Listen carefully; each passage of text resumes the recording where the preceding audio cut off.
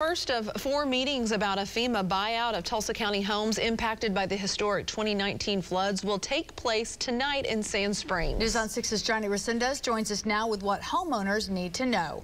Johnny? Well, guys, Tulsa County leaders say that FEMA is making more than $14 million of grants available. Now, those are for the homeowners who lost their homes in the flood of May of 2019. Now, this video from nearly 3 years ago shows just how devastating that flood was. Heavy rain caused historic flooding along the Arkansas River, leaving hundreds of homes and businesses underwater across green country. Now, Tulsa County leaders want people who were impacted by the flood to attend one of the 4 meetings this month to help them identify the amount of people interested in the program and how much funding they will need. They'll also be asking people who want to participate to pre-apply online. Now, the county will vet and prioritize all pre-applications if needed. Tulsa County will then use that information to formally request disaster recovery grants from FEMA before its June 1st application deadline.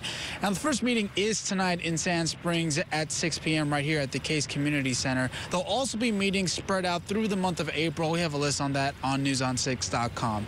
Reporting live in Sand Springs, Johnny Resendiz, Oklahoma's own News on 6.